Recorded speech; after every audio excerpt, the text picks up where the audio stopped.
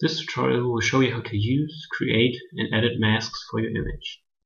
In general is to say that masks are useful for masking out image pixel or are used in the role of a region of interest. First, the product has to be opened.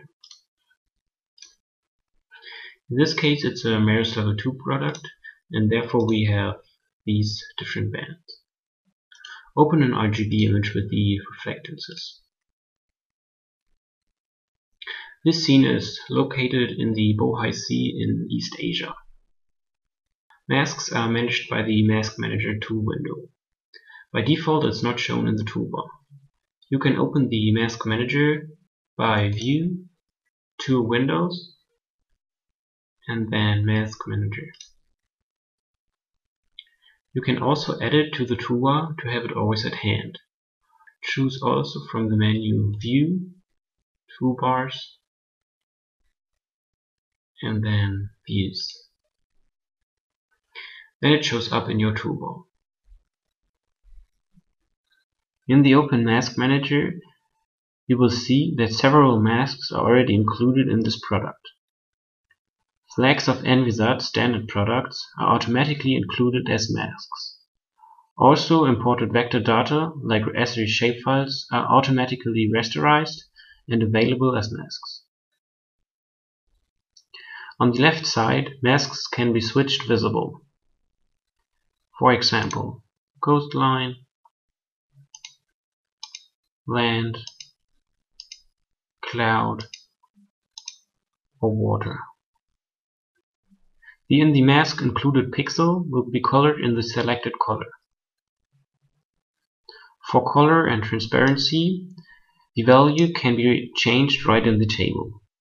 For example, the water mask can be set blue and the transparency can be changed. That's a good way to differentiate pixel of interest and to control the visibility of the displayed band. If you double-click on the type, an editor dialog will be opened for masks of type math and range. This editor can also be opened by clicking the icon with the pencil. If you are interested in generating your own masks, you can do it in three main ways: by a band math expression, by a value range, or by using the drawing tool and generating geometry. The arithmetical band math expression can reference any bands, type point grids, single flags, or other masks defined in your data product. The band math expression window gives you a lot of opportunities for creating a mask. Select which data source should be shown in the data source window. Several constants, operators, and functions can be used for the expression. We want to combine the land and the cloud mask.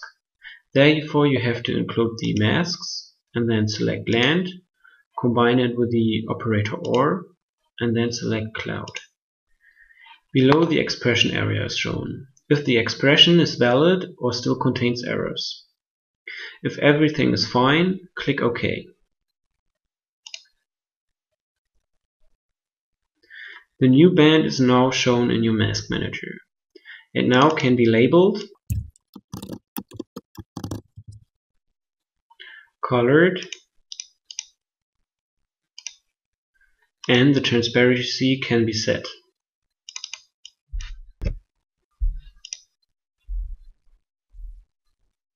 The second way to create a mask is the value range. This is based on the range of a certain band. All pixels whose value fall within the value range are masked. In this case we have our Algae2 band with the chlorophyll 2 content. Choose a range with high values, for example 12 to 40, and the Algae2 band, so that the area with the high chlorophyll value are masked. Again, you can label it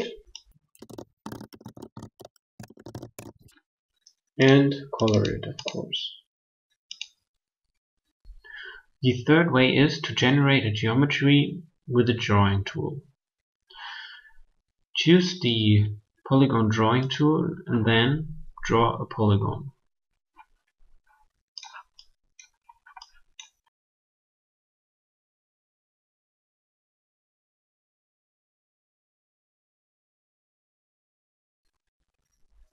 The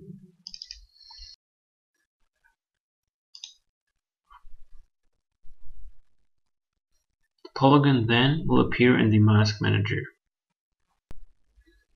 So summarizing, you have got the land cloud mask from the type math, the chlorophyll high mask with the type range, and the geometry mask with the type geometry.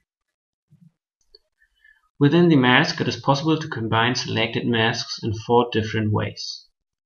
For example, we select land and cloud, and then we can combine them with create a union of the selected bands, create the intersection of the selected masks, create the difference of the selected mask in top-down order or in bottom-up order, or creates the complement of the selected masks.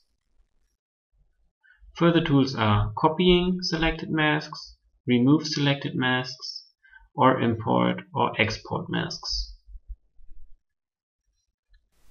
For more information or further questions, you can visit the Snap forum with the link below.